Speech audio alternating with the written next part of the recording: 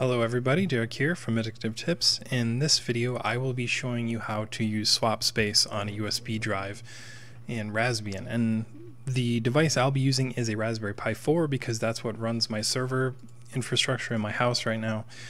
I've been meaning to upgrade to an Intel NUC, but the Pi 4 is actually pretty nice for a basic server if you're just doing Samba and Plex and stuff like that.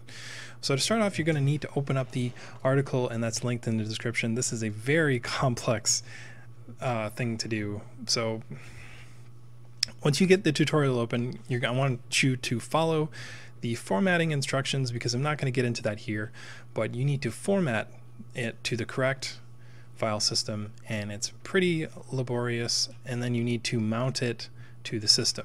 So it should be plugged into the Pi and formatted and mounted correctly, and all of the instructions on how to do that are right here.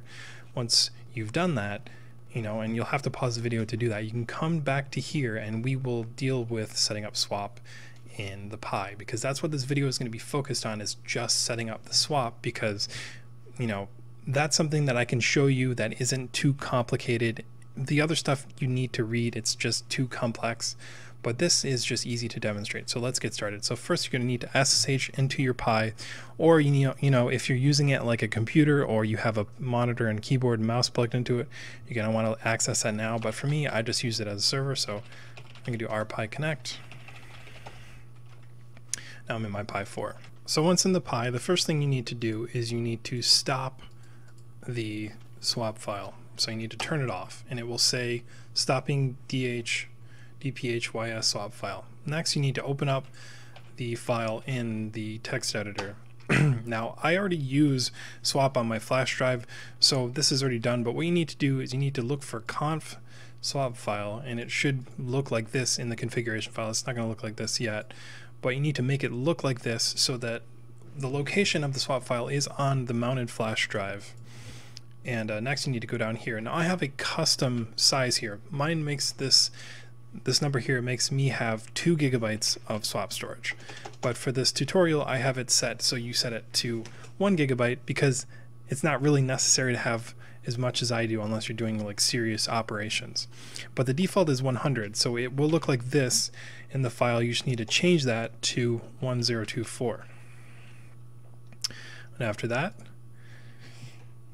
you can just save it like so, and you can save by pressing Control-O and exit by pressing Control-X.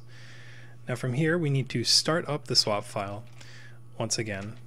So if you run the free M command, we can see that our Raspberry Pi has much more swap space.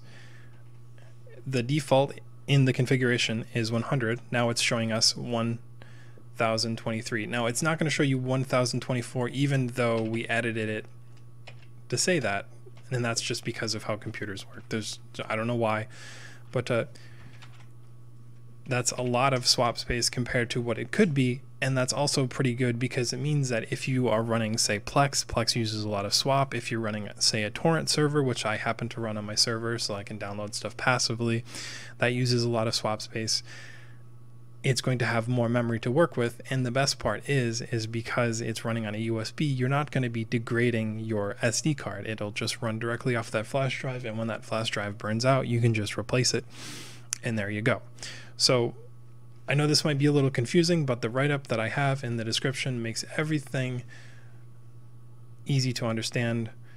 So just check that out in the description if you feel like this video hasn't done enough to explain it to you. But this is how to set up swap on USB on Rasbian. I hope you guys enjoyed this video, and I'll see you in the next one.